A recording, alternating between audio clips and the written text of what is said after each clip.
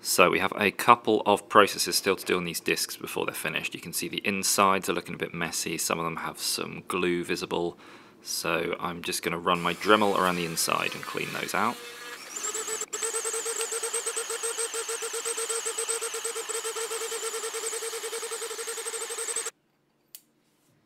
Then we've got a few discs like this where the glue has spilled onto the surface, so we're just going to clean those up on the wheel. And that's also going to deburr the edges and any burrs that we've made on this hole as well.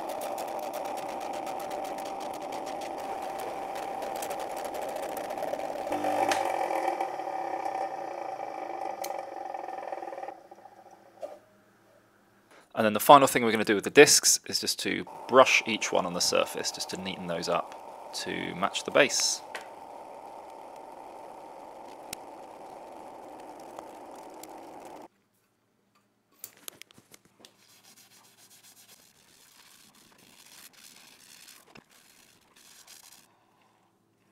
The discs are done!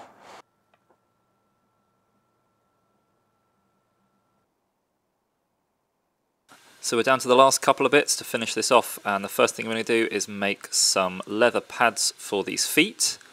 And over here, my laser cutter is doing just that.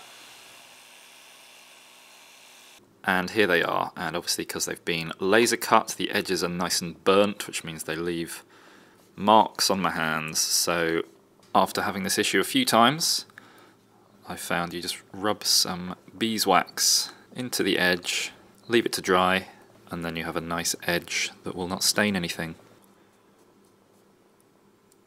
And there are the pads glued on. Looks nice, got them all very symmetrical. I can now screw that back in. So we're on to the last thing to do, which is this outside row of holes. And I haven't told you what I'm going to put in here yet. And before I do, I need to clean them all out because they got lots of dust and swarf and stuff that we don't want in there. And I'm going to do it upside down so all the stuff falls out. I'm going to go toothpicks and cotton buds.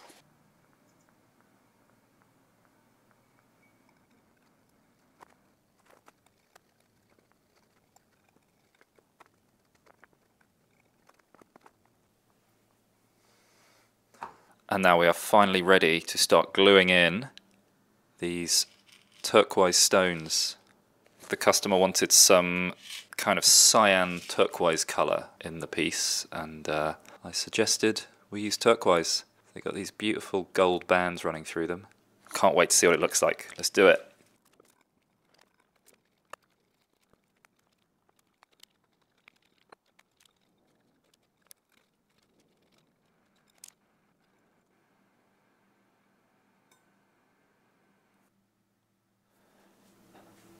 I love how they look. It's like loads of little mini earths.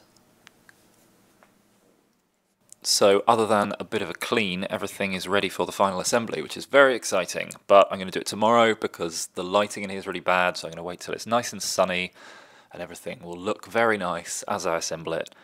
So keep an eye out for the video tomorrow and you'll see this thing finally finished. Yay! Okay, bye!